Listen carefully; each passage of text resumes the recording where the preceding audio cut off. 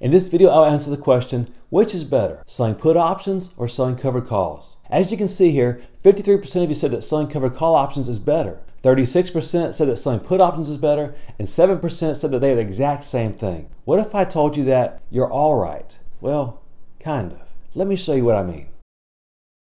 Selling put and covered call options are two of my favorite trading strategies. So which is better? Let's look at an example here to answer that question. Here you see one of the most popular stocks being traded in right now, which is Apple. Here are the put and call options that expire in 21 days on September 17th. Let's say that you believe that Apple would either go up in value or at worst, stay right where it's at now. So you decide to sell an option that will pay you the most time value premium possible. Since Apple is trading at $148.61, if we're going to sell a put option, we would sell the 148 put option. As you can see here, you would receive right at $2.36 per share for that. Well, what if you're one of the 53% of traders that responded to my poll by saying that you believe that selling covered calls is better? Is it better in this scenario? Let's do some simple math and figure it out. And don't worry, I've done the math for you. If we sell that exact same 148 covered call option, since Apple's trading at 148.61, that option is 61 cents in the money. Notice that the 148 call option is selling for $3.02 per share. But remember that it's 61 cents in the money. So in order to figure out how much time value premium is in this option, we need to back out how much this option is currently in the money right now. So it's selling for $3.02 per share. It's currently 61 cents in the money. So that leaves us $2.41 per share of time value premium in this covered call option. Now remember that the same strike price put option was selling for $2.36 per share. As you can see here, we actually get 5 more cents per share to do a covered call option versus selling a put option. How much of a difference is that in the overall big picture? Well, it's just over 2%. So if you're going to make, say, $10,000 in profit this year by selling options, according to this example, you're missing out on about $200 worth of profit if you're selling put options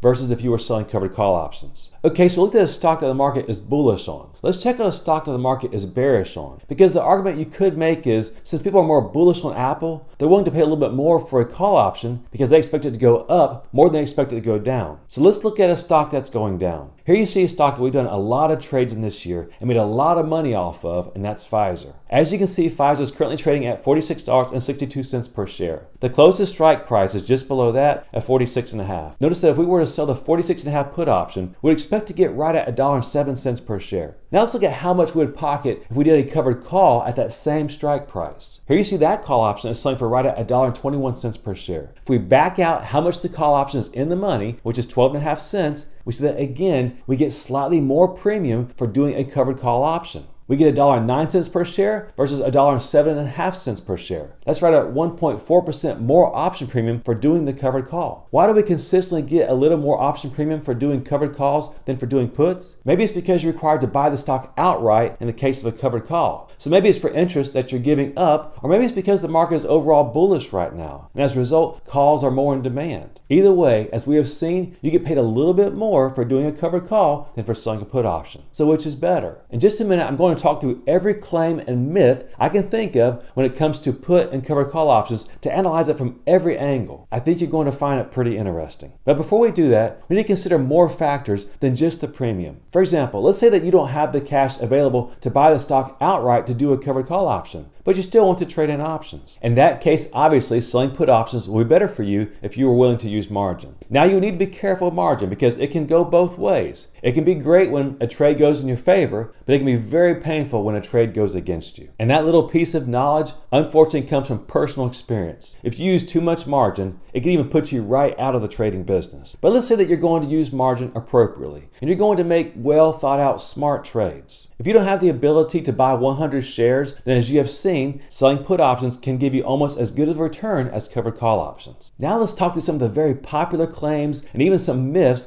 that I've seen here on YouTube and in other places that are touted as facts when it comes to option trading. For example, what about stock appreciation? I know some of you like to sell covered call options that are out of the money, but you also want to benefit from the stock's appreciation. Aren't covered call options better for that? Let's look at another example. Let's go back to our Apple stock. Let's say that you expect Apple to be at 152.5 by September 17th. Wouldn't it be better off doing a covered call option? I literally just watched a YouTuber that's very popular make that claim. No names here, but take my word for it. As you can see here, we can buy the stock outright for $148.61 and then sell a 152.5 strike covered call option for right at $1.20 per share. Would we be better off doing a covered call or selling a put option here? Let's don't jump to conclusions, let's run the numbers. So we'd get $1.20 per share for selling the call option. We'd also have stock appreciation of about $3.90 per share, or the difference between 152.5 and what the stock is currently trading at, 148.61. So if Apple made it to that strike price or higher, in all, we'd have a gain of $5.08 per share. What about if we sold a put option at that same strike price? How much would we make if Apple made it to 152.5 or higher? Notice that the bid is $5 and the ask is $5.05 per share. If we went in the middle, we'd expect to sell this put option for about $5.02 per share. In this scenario, you also come out ahead by doing a call option, but only by 6 cents. As you can see, you can make almost as much by selling the same strike put option as you can doing a covered call option. By the way, if that was really useful, what I just shared with you, then I would love it if you just give this video a like. Just bump the like button. And thank you so much for doing that. Let's tackle another theory here. As you know, if you've been watching my channel for a while, you know that I love trading in dividend-paying stocks. What about if we did a covered call on a stock that was about to go ex-dividend? And remember, you can't be paid for a dividend unless you own that stock on the ex-dividend date. So will we come out ahead by doing a covered call instead of selling a put option on a stock that's about to go ex-dividend? It just so happens that we sold a put option today in Kimberly-Clark, ticker symbol KMB. Kimberly-Clark actually goes ex-dividend before our put option expires. Would it have been better for us to do a covered call option instead of selling a put option? Here you see the trade we did. We sold one contract of the Kimberly-Clark September 17th 135 put options and were paid $1.90 per share. Kimberly-Clark actually went up in price a little bit after we did this trade. So you can see here, now the market is closed, the bid for that same put option is $1.70 per share and the ask is $1.85 per share. So let's go in the middle and say that we could get about $1.77 per share for selling this put option. Notice if we had done a covered call option, would have been paid right at $2.30 per share for that same 135 strike price call option. If we did that covered call, that 135 strike option would be $1.35 in the money. So in order to figure out how much time value we'd have received for selling this call option, we need to take out that $1.35 from the $2.30 that the option is currently trading for. As you can see, at least 95 cents per share in time value premium that the covered call option would pay us if we did that trade. Are you seeing what I'm seeing here? We have 95 cents per share in time value premium in the covered call option. However, the put option is showing $1.77 per share in time value premium. What's going on here? Shouldn't the time value premium of each side, the put versus the call, be the same or pretty close to it if it's the same strike price? The answer is typically yes. I've alluded to that in several of my videos. If you have the options in the money and want to see how much time value is left in that option, you can quickly look at the corresponding put or call option at the same strike price that's out of the money, and it'll give you a quick estimate of how much time value is left in that option. So why is it off by 82 cents? The answer is that Kimberly-Clark is about to go ex-dividend, as you can see here on September 9th. And that dividend will be $1.14 per share. The reason why the time value is different in these two options is because when Kimberly-Clark goes ex-dividend on September 9th, the price of that stock should drop, at least initially, by the amount of that dividend. Now it will move around up and down throughout the day, but initially the stock should drop by that dividend amount on the ex-dividend date. The reason that the company is giving away that money to its investors. So it will literally be worth $1.14 per share less than it was the day before. And you and I, the people that own the stock, will be worth $1.14 more because we received that dividend. That expected drop in price is priced into the put option when a stock is about to go ex-dividend. As you're going to see in our next example, as the ex-dividend date nears, that dividend amount becomes more and more accurately priced in the price of a put option. Let me show you one more example of trading put and call options around the ex-dividend date so you can see what happens as the ex-dividend date nears. CBOE Global Markets is about to go ex-dividend on August 30th, which is in 3 days. Notice that the dividend here is 48 cents per share. Let's see if that expected drop in stock price is priced into the put options. Let's say that we did a covered call and naked put at the 126 strike price. As you can see here, if you go in the middle of the 105 and 135 bid and ask on the call option, we expect to sell that call option for about $1.20 per share. Now let's look at the put option. The bid is at $2.20 and the ask at $2.45. So if we go in the middle of that, it's at $2.32.5 per share. Now we need to back out how much this option is in the money. It's currently trading at $125.30 and our strike is at $126. So this option is right at 70 cents per share in the money. If you back out what we expect to sell this option for, which is $2.32 per share, we see that there's $1.62 per share in time value premium in it. Compare that with what the call option will sell for at $1.20 per share, and the difference is 42 cents per share. Notice what the dividend is. The dividend is 48 cents per share. So we're only 6 cents off. Do you see how the put option already reflects the fact that the stock is going to drop on the ex-dividend date, which is in 3 days? 2 of those days is actually the weekend because it's Friday today. So as you can see, 42 of the 48 cent dividend were priced into this put option when the market closed today. So in theory, if the put option is priced pretty close to what it should be, you actually collect that dividend early by selling a put option. As you can see, it's probably not penny for penny what you receive if you own the stock outright, but it sure isn't very far off. Basically, when you sell a put in a stock that's about to go ex-dividend, you're paid for its expected price drop, or you're compensated for that dividend up front. Let's talk through another scenario I hear on YouTube and then talking to traders when they say that either covered calls or selling puts is better than the other one. For example, one of the common conversations I hear is that you sell put options to buy a stock at a discount. What do you think? Let's talk through that.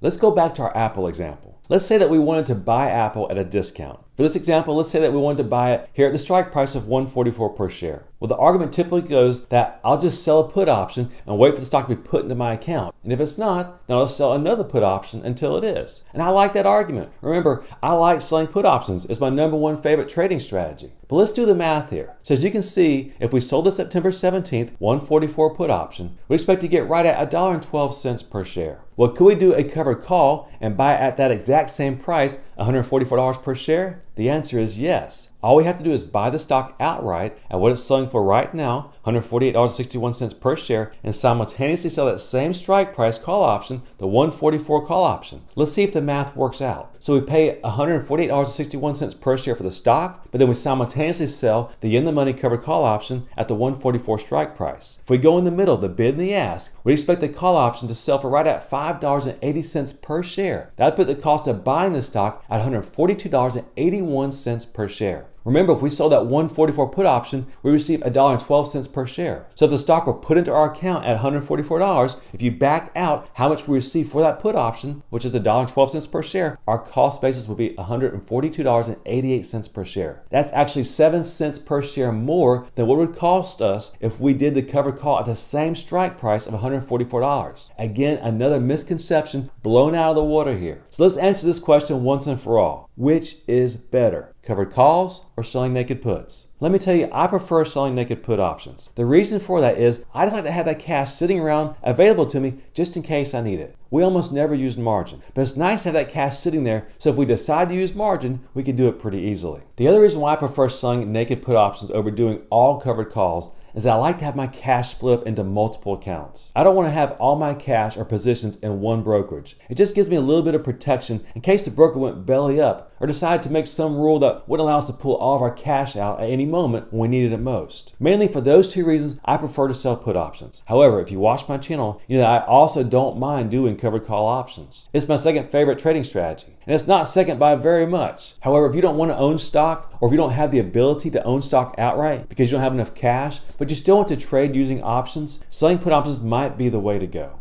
If you have the cash set aside like we do to cover all the put options that we've sold 100% without using margin, as you've seen, covered calls can actually edge out selling puts. But really it comes down to running the math. If you want to try and make an extra 1 or 2%, then you need to run the math on every single trade. But doing that can be kind of challenging because those numbers change really fast, and where you get filled out on order, that alone might vary by 1 or 2%. So in my opinion, the two strategies are pretty much equal. I do believe if you do a covered call on a dividend paying stock, as you've seen, you do come out slightly ahead if the stock is not called away from you before the ex-dividend date. Otherwise, from what I've seen, it's pretty much a toss-up. But what do you think? Please let me know down in the comments below. If you'd like to receive alerts as soon as we make option trades similar to the trades I showed in this video, consider the benefits of becoming a patron down at the link in the description below. If you'd like to see more of our secret tips and tricks on how to trade options to generate awesome cash flow and return, check out the video series at the link above and the description below entitled Trade Options Like a Pro. Until next time, happy investing, and we'll see you again soon.